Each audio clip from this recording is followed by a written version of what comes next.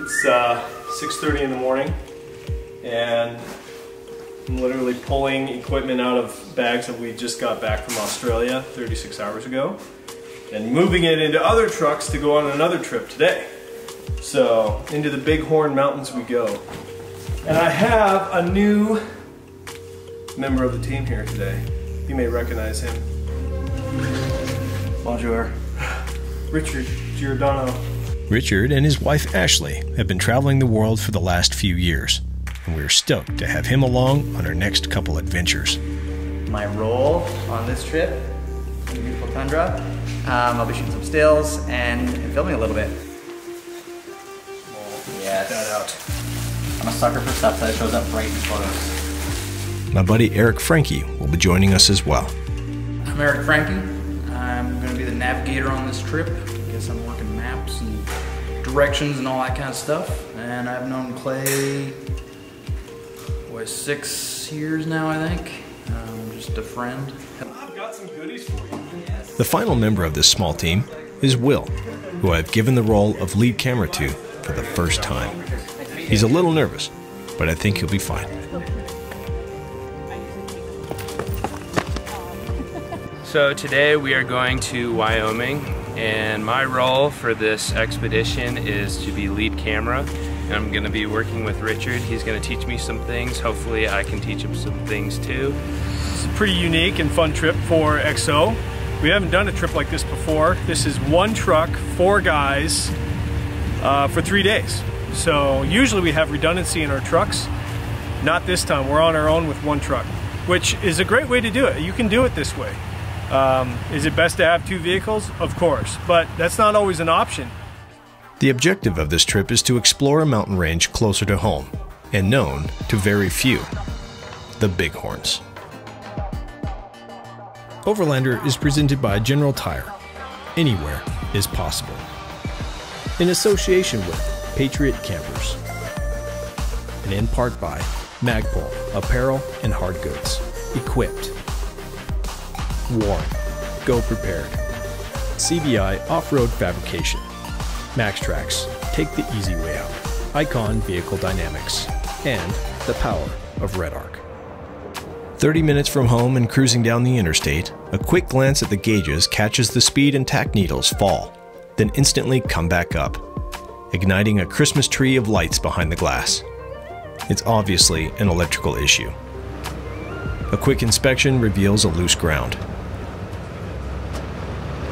With the ground tightened up, the truck is running fine, but the lights are still triggered. So we head into Livingston, Montana to attempt to clear the codes. The code reader fails to clear it, and so does the subsequent reset sequences we know about. It will simply have to be cleared by a dealer at another time. The only real problem here is that the traction control lights are still on, indicating that we have lost its critical off-road function if we need it. Let's see if it'll Toyota heal itself. Toyota heal.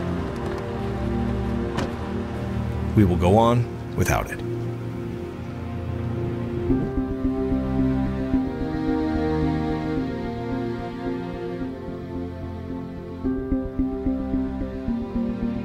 Three hours later, we cross into Wyoming and start the ascent into the Bighorns.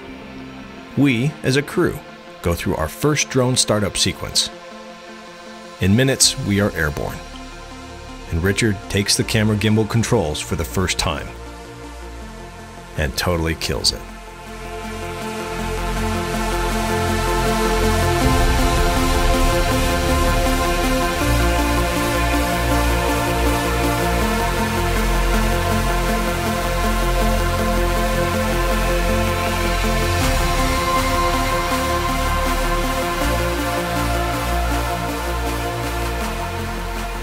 So on the way up here, I remember that I have been in here to some degree, but more on the northern end. And driving up this road, it's just coming back. And this place is amazing. We just climb straight up out of the valley here. And if I look off to the west, you can see the Beartooth Mountains. That's the tallest mountain range in Montana. To the south, it drops into the plains of Wyoming. And then right here, we're climbing up into the Bighorn Mountains. And some of the mountains are over 12,000 feet. And they're even taller than Montana's tallest mountain, Granite Peak, at 12,799. We don't really know where we're going. And that's kind of the nerve-wracking part of it, but also kind of fun part of it too. So definitely gonna get into camp tonight at dark. That's okay. I'll find a nice spot, get a camp set up, get dinner rolling, and see what tomorrow brings. All right, we're about to make Clay's famous grilled cheese and ham sandwiches. Made with bread, one of the 3 loaves of bread he made us buy. American cheese, ham, some butter substance, and then a special special blend of tomato soup if we want to actually make that and create a whole bunch of dishes for ourselves. If not, just a frying pan. Hey, I'll take dishes anytime, especially to complete the best gluten and dairy-rich meal known to man.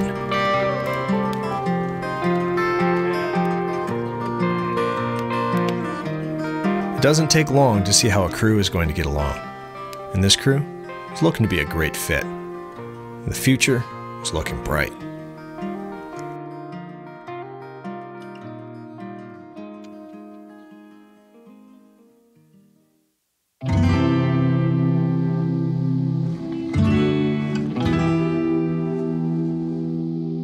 A lot of the roads have been closed off for hunting season. Bow season has started. So that's okay. A lot of guys out here enjoying bow season, so we just got to find the roads that are open. And Hunt Mountain Road is looking to be like a good 20-mile road that we could explore, and it goes along a ridge. So we'll probably be in the snow today. Got some coffee in the morning, sun's rising, and we're heading off to the Bighorn Mountains, maybe? Hey, are we going to the Bighorn Mountains, guys? Are we going to the Bighorn Mountains? Yeah, we're in them. Oh, we're in them. We're already here. We're in the Bighorn Mountains. I know what's going on. It's a rule of ours. Every time there's somebody backing up, got a guy out watching. It'll save you a headache down the road. It'll save you eventually.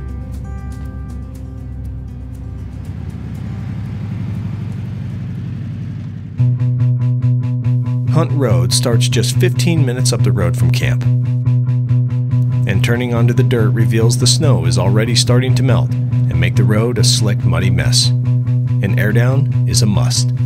I know we talk a lot about tire pressures because it's a big deal. It makes a massive difference in traction and ride quality on a vehicle. You'll see a lot of people say, oh, you need to air down. Oh, I can air down way past this point. Oh, 20 pounds, 25 pounds is nothing. I can go all the way down to 14 pounds and stuff. Yes, you absolutely can. But a tire, any tire, is designed with a certain amount of threshold for air down. It's designed to be run at a certain PSI window.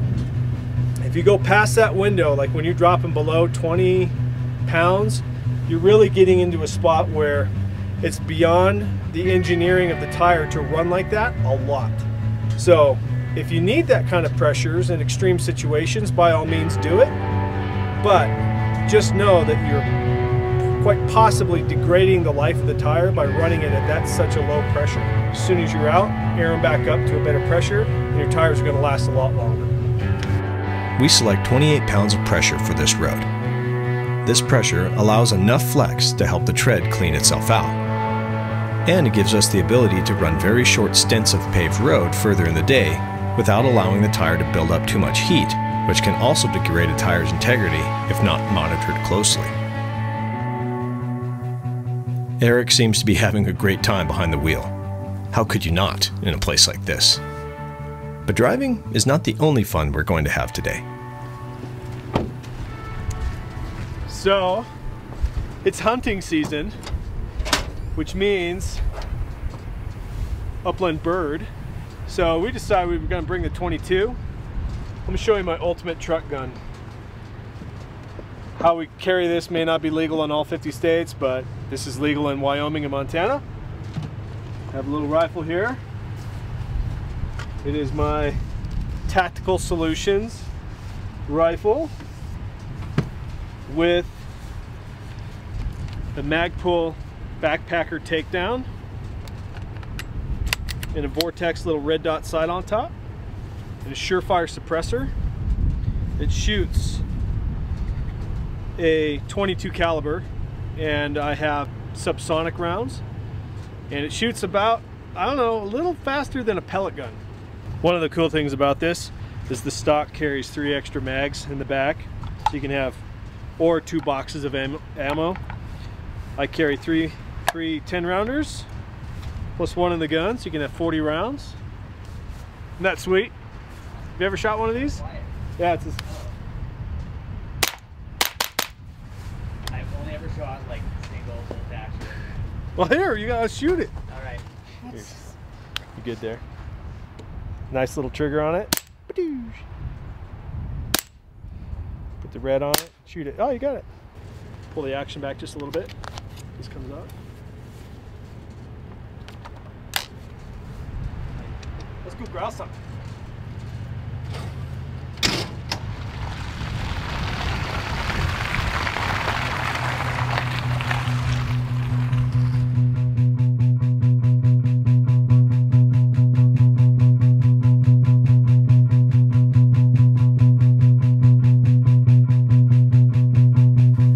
This area is proving to be quite diverse and vast.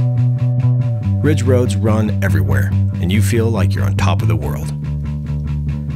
But it's funny how something so small can take you right back down to reality. A superior predator with a superior weapon is about to be stumped by one of nature's lowest common denominators, the grouse.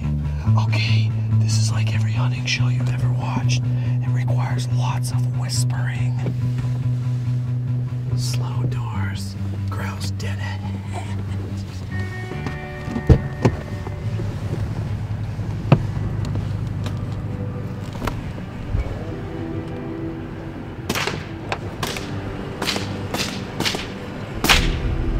Oh, I missed it.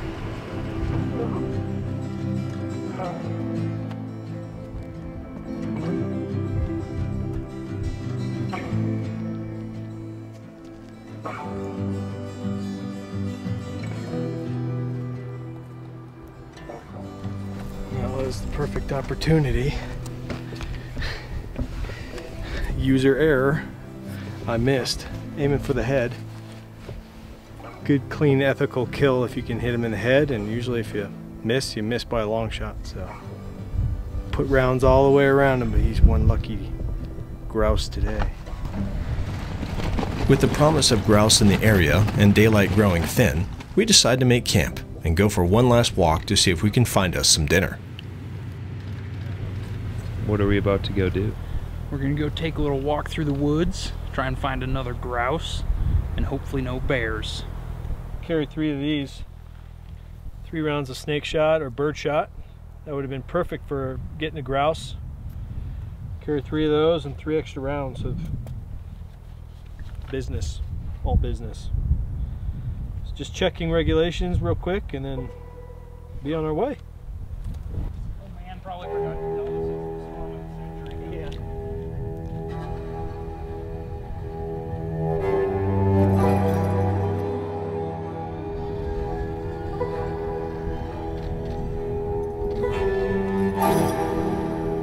Grizzlies have not been officially reported in this area. However, numbers have been steadily on the rise in this ecosystem.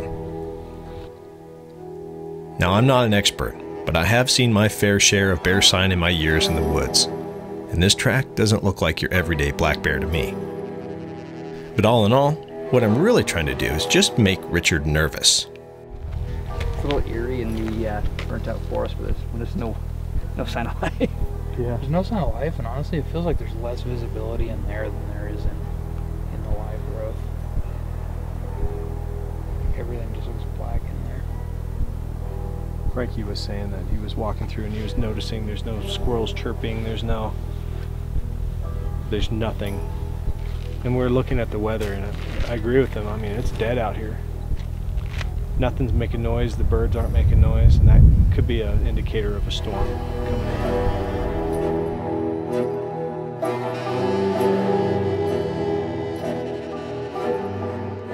Cheap. No, that doesn't look cheap.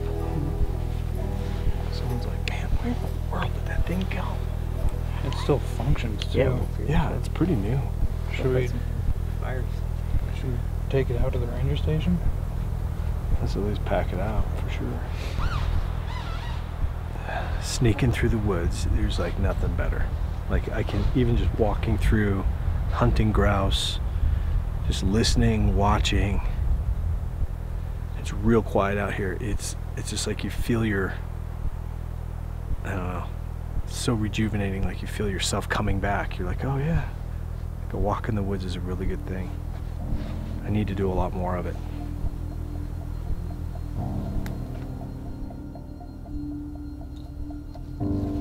Got my boys back at home, and I gave them a chore. Hunting season is coming up. It's like a couple weeks away for us. And I said, every day when you come home from school, you have to build a fire before you can do anything. You have to come home, build a fire in the fire pit in the backyard. Each one of them. So since I issued that homework, I ought to do it too. So I'm going to practice building the fire from the base of the bottom using just cotton balls and a striker. I have a lot of fun doing it. It's one of my favorite things to do.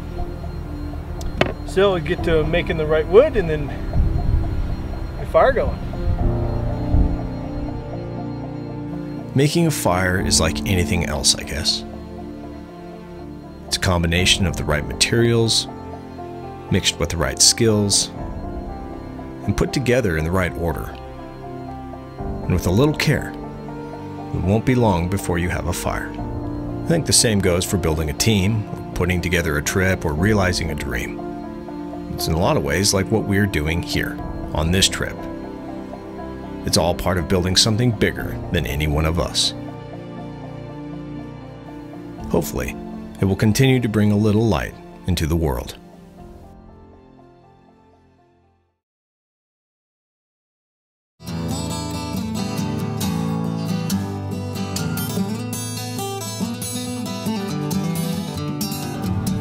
Going back to bed.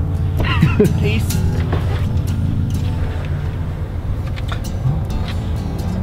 Oh, hey. Oh, hey. What am I doing in here? What do you think I'm doing in here? It's cold out. Heated seats. Look out.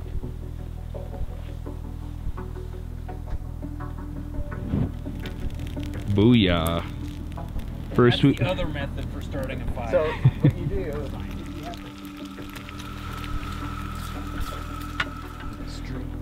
either the sun will burn it off or the system's moved in and we're gonna have this all day. I have no idea. Having the sun come up and burn it up, dry up the road would be good. Gumbo that's in this area is like, you don't mess with it. You need like snow chains and stuff to get through it. You ready to rock? I'm ready to rock. You want to drive? I want to drive, yeah. Sweet. Who's been driving? I can't even touch the pedals. Excuse me while I... Will this be your first time driving the Tundra? Driving this Tundra? Yeah. It is, yeah. Don't crash it. We have very little information on the road ahead, and it's looking to be a bit more than we bargained for, especially with that pesky traction control light not being able to be reset. Who says you can't take a full-size truck somewhere?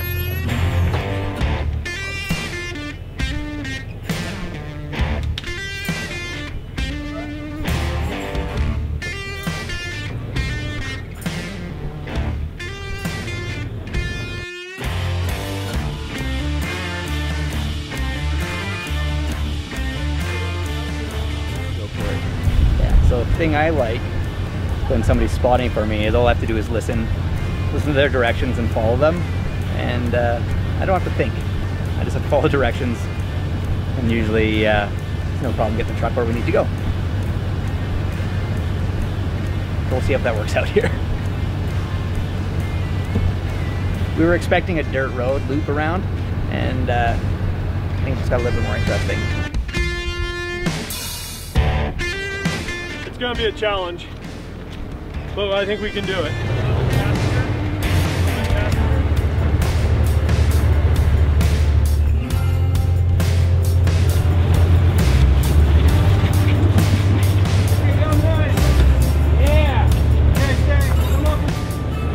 this section is definitely showing us what the truck is capable of and where its limits are. I'll just say, by this point here, every skid plate has been utilized.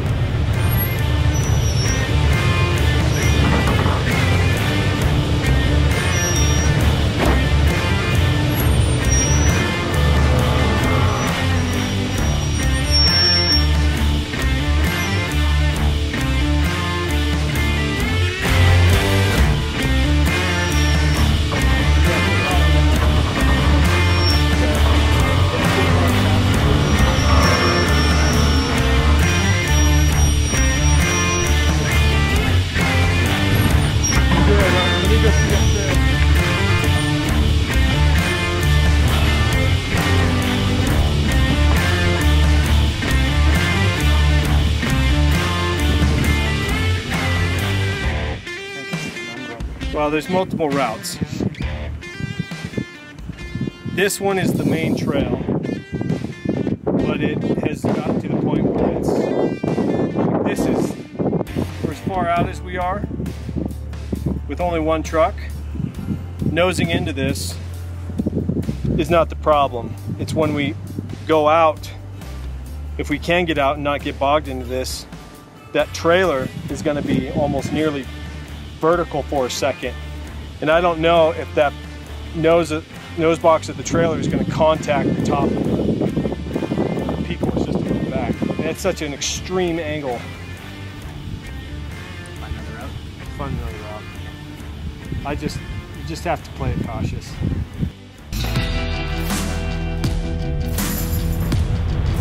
Just getting the truck backed up is proving challenging.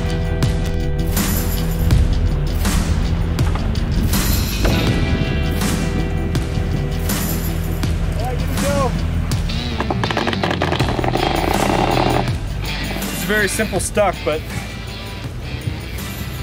we've just high centered up on the rear bell housing on the rear diff, just enough to not let anything rip. Remember that point about always having a backup spotter that I mentioned just earlier? Yeah, this is why.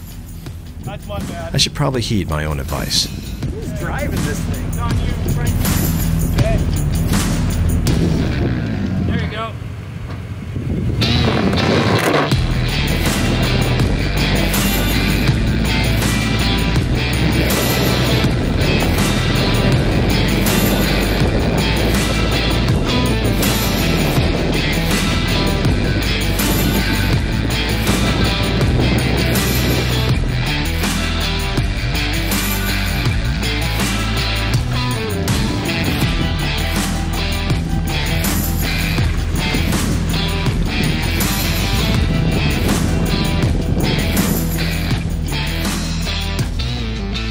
So right now we're experiencing the weakness of a long wheelbase vehicle.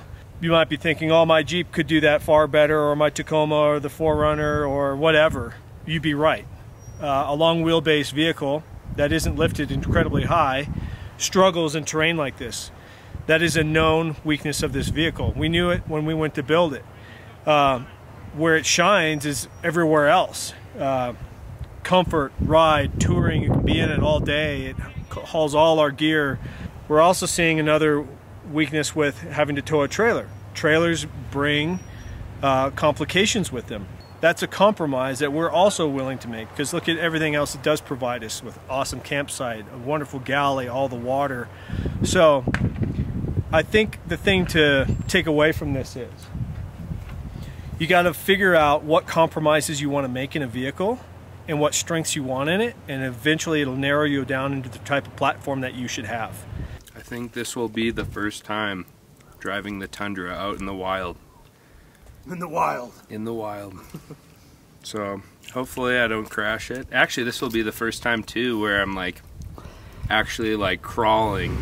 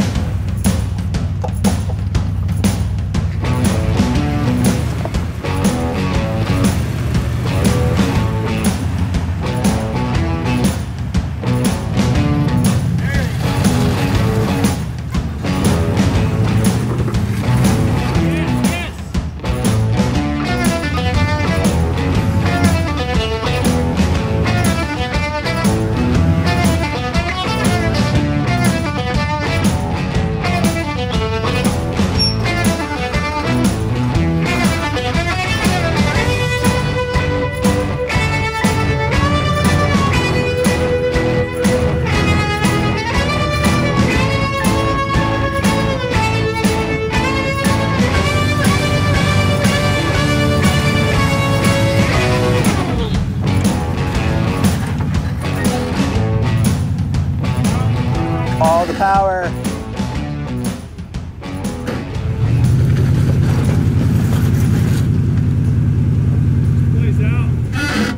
But right now, I got it kind of in a stuck position. We don't have enough power to move it forward, so. It's been a while since we've winched. This is one of those things when you need a winch. This is absolutely the time. It's not a traction issue, it's a power issue. But really what we're dealing with here is a heavy truck and too high of gears for this condition. This just so happens to be Eric, Richard, and Will's first time having a part in a winch recovery. Nothing better than field training, I say.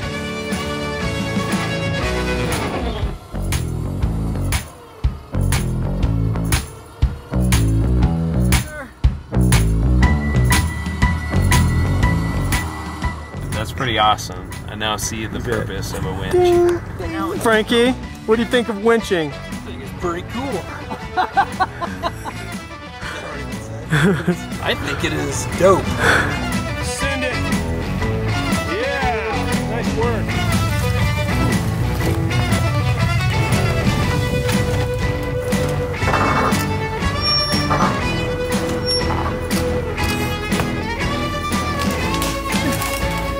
Okay, Will!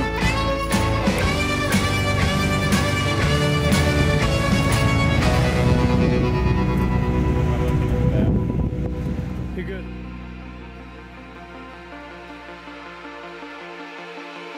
Well, there you have it. Over the next couple hours, we make our way out to the completion of a great weekend trip.